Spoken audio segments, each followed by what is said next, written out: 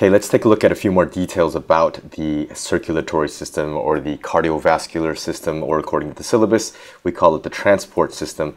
And that's interesting because we're going to talk about this guy really quick. William Harvey is the one who kind of helped us understand that it is a transport system. Because before this guy, the previous ideas before William Harvey's suggestions were that the blood pretty much doesn't really move around the body. It's that this guy named Galen believed that the blood was produced by the liver, pumped out by the heart, and then it actually kind of just stayed motionless. And so this even led to practices such as bloodletting. So Galen believed that the body was made up of only 4 types of fluids, and blood was one of them.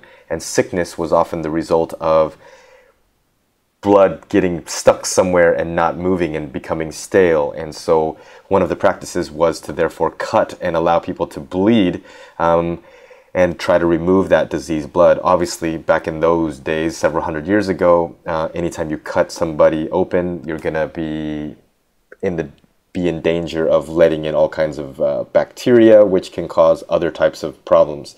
And so one of the other solutions was to use millions of leeches. And I think I read somewhere in France was very big on this, and France imported leeches to actually deal with this. And one of the treatments that was suggested was to pretty much put up to 50 leeches on the diseased body part. And it's kind of a, different parts of the body were linked, kind of like, acupuncture in different parts of the body, like the bottom of the foot, connected to another part of the arm or something like that. So if you had a problem in your arm, then they might let out blood from a different part of the body.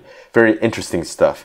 But believe it or not, that was pretty much gold, this idea. And I put Game of Thrones here because there's a few scenes where, or one scene, where some leeches are being used to help cleanse the poisoned blood, or to actually, I think to take out some of the blood. Anyways, I can't remember. It's so violent. I love it.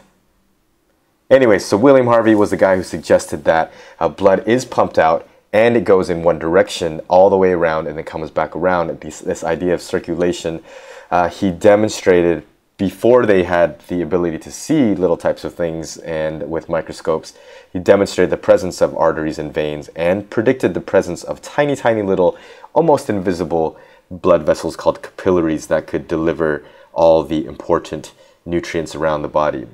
And so this idea led to something called the double circulatory system. So we have a heart here, and you've already practiced this. Hopefully you've been able to identify parts of the heart and are able to draw either the actual form or draw like a diagram form. We'll see on the next slide a little bit. In one of the other videos, I've described how in detail to draw that diagram. So you don't have to memorize the structure of the heart, but you think logically and you can kind of figure out where everything's moving around.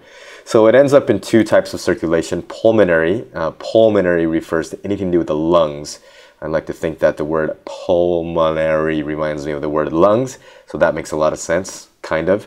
And then the other type of circulation is systemic circulation, which means moving the blood actually around the body. And so the left side of the heart, so if you're pretending like you're looking at somebody dead here laying on the paper face up, then this would be the left side of the heart and this would be the right side of the heart. The left side of the heart is responsible for pumping things out through systemic circulation with lots of oxygenated blood all over the body, and then it returns back, and the right side of the heart is responsible for pumping it out to the lungs in order to pick up more oxygen so that we can bring it back to the heart with oxygenated blood so we can feed all of our cells. Okay, so here's another diagram of the heart. You should be able to recognize a few of these things. There's different names for these valves, but I think to keep it simple, if you just think of the valves that are located in between the atria and the ventricles, those are atrioventricular valves. So I think that's going to be the easiest way to go about this, and it's how the syllabus approaches this as well too. So these valves are atrioventricular valves, and then these valves over here in between, depending on the type of diagram you're looking at, those are called the semilunar valves. And so in the next slide, we're going to be seeing how pressure changes inside the atria and in the ventricles and also in the aorta, and it's going to be important to keep track of all of that. Rather than memorizing all the different bits and pieces, try to think about the heart as it pumps, right? The atria pump and then the ventricles pump. So the top The top half squeezes. I wish I'm squeezing my fist together, but you can't see that obviously. So this top half squeezes, goes boom, boom, and then this part squeezes, goes boom, and then this part squeezes, and then so if you think about that, you can predict which valves will be open at which times.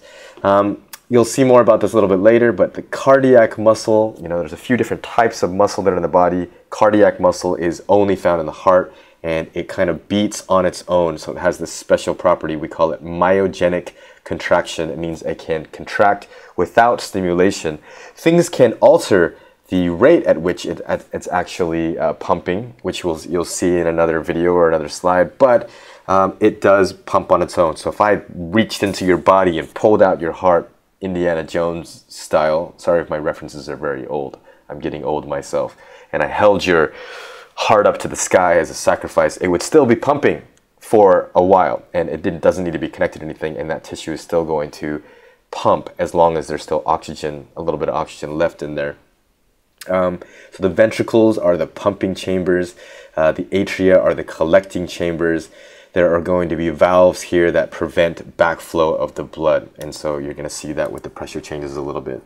Okay, one thing not to get confused about is everyone thinks, okay, here's the heart, and I know there's going to be oxygenated blood inside these chambers when it comes back from the lungs, but the funny thing is that the tissues of the heart itself are not actually being fed by the oxygenated blood directly inside the chamber. It actually has to come out the aorta.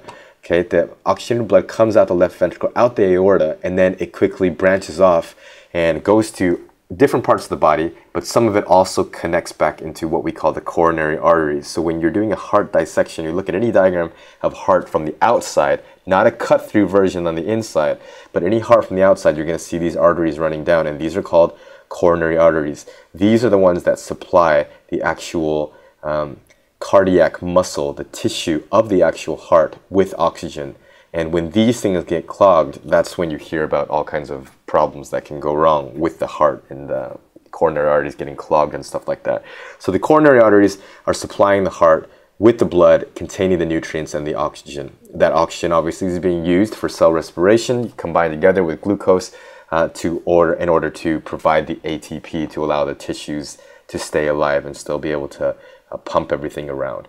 So the blood supply to the tissues is not coming from inside the actual heart tissues and diffusing inside the left ventricle and diffusing into the tissues. It's actually coming out through the aorta, just like every other tissue is getting its oxygen from, and part of it's going to branch off and is going to come out and actually feed the coronary arteries on the outside.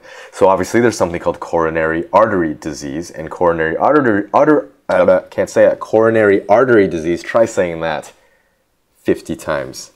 You can probably say it 5 times. 50 times is hard. Coronary artery disease, wow, that's still difficult to say. Coronary artery disease is still a problem. You've heard about all kinds of things where you can get lipid deposits that are showing up there, and there's lots of risk factors. Hopefully you're not doing anything in your life right now that's contributing to your possibility of developing coronary artery disease in the future. But the fancy word here is occlusion. Basically means it's getting blocked off. So this lumen, this area here, is actually becoming more narrow because it's being blocked off by this fatty plaque buildup, which is obviously going to restrict the blood flow. Minerals can get deposited as the blood is actually flowing through and can actually increase its hardness, making it even more difficult to fix.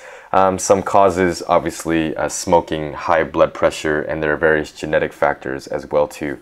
If you don't know what a coronary bypass surgery is, you should check that out. It's actually, it sounds really high tech, but all it is you're basically taking out a vein from some part of your body, like the arm, and they're actually building a little tube that can bypass where the blockage is. It's not actually fixing the blockage. It's saying, okay, the blood can't flow through here, so let's build another channel from here to the other side, from the aorta, sorry, to the other side of the blockage. And so it's very low tech, which is probably the best way to say it, but it works, you know. If water can't get through a particular tube, and you can't get rid of that blockage, then you build another pipe around the outside, and that's literally what a coronary bypass surgery is. If they call it a quadruple bypass, then basically they're making 4 different channels for blood to go around the possible different places that the fatty plaques have built up. So yeah, some pretty interesting stuff. Try to avoid coronary artery disease and don't do anything that can contribute to the risk factors that you may already have.